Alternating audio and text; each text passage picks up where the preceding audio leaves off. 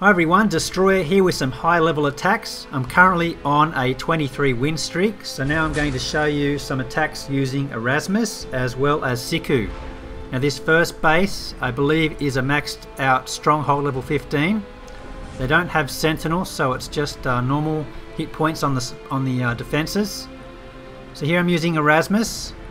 It's a donut shaped base. It's hard to keep your troops from walking around in circles.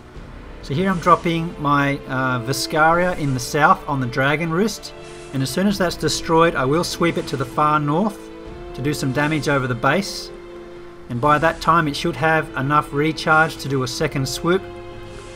So I'm going to sweep over the base now. You'll notice I'm using 3 squads of soldiers, 1 paladin and 2 wardens, so it's a lot of melee troops here. So now I'm going to start getting through the walls using my melee troops only. I've saved my wardens till last because they have a tendency of walking around the outside of those walls. So another swoop coming down now. I have enough for 1 more swoop, so I'll do 2 here in a row. Now I'm going to quickly drop in my wardens to help take down the defences there. Drop the remaining troops inside, followed by the Refraction spell. So this is where a lot of the damage is going to be reflected back to these defences, and you'll see a lot of those defences in the core start dropping like flies.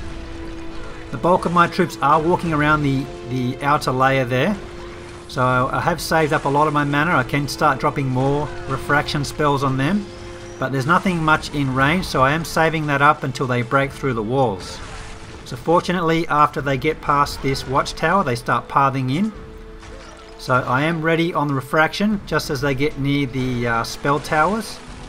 I can't quite get close enough to that fire spell tower, so I've dropped some illusions to distract that. And now I have enough mana to drop the Refraction 1 more time, which quickly takes down the remaining defences. So max base with Erasmus, it came in pretty handy here. It all depends on the design of the base. So moving on to the next attack now. I'm up against a Sentinel with 25% bonus hit points, which makes it quite difficult. Now with this base I like to use Siku because she has very good spell tower abilities.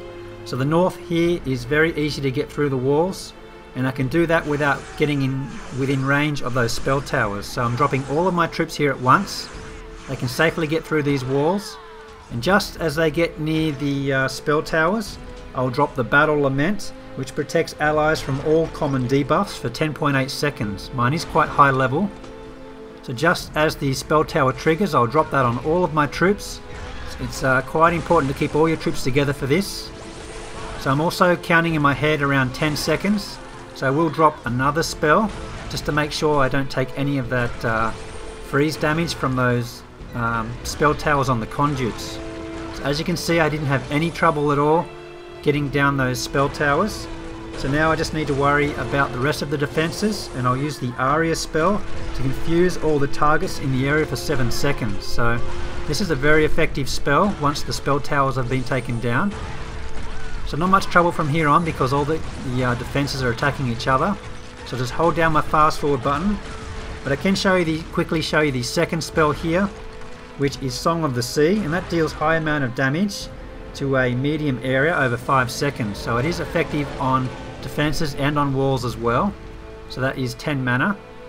So once again 100% attack here using Siku against a village with 25% bonus. Third village here has a 10% sentinel bonus, so it'll be 10% harder to take down these towers. Now this is a different design again, and there's a lot of distractions around the outside, so once again I will switch on over to Erasmus.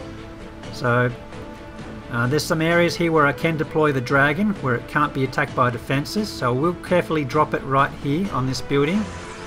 That building has a lot of hit points, so I can build up a lot of recharge on the dragon. So as soon as that has taken down that building I'll sweep across the base as far right as possible. So speed this up here. But there is a watchtower on the other side, so I will deploy 1 squad of wardens to make sure my dragon doesn't get damaged. So I'll drop that right now. So that's distracted it from the dragon. Dragon does have almost 2 recharges, so I can sweep back across the base. and I'll do that right now. So this is going to damage a lot of the buildings across the core. The biggest threat to the dragons are the watchtowers, and there aren't that many in the core. So my dragon does last 3 whole swoops there. Now I've almost got one more charge left, and I didn't quite take down that Sky Watcher inside. That was my objective. So I just have enough to sweep across here, which also triggers off all of the spell towers.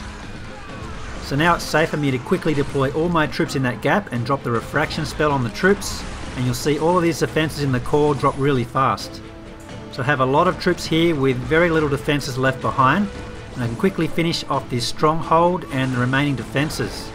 So there's just a few watchtowers around the outside, which will be pretty easy to take down. So I can just hold my fast forward button down here and clean up the rest of the storage. It's once again very effective use of Erasmus.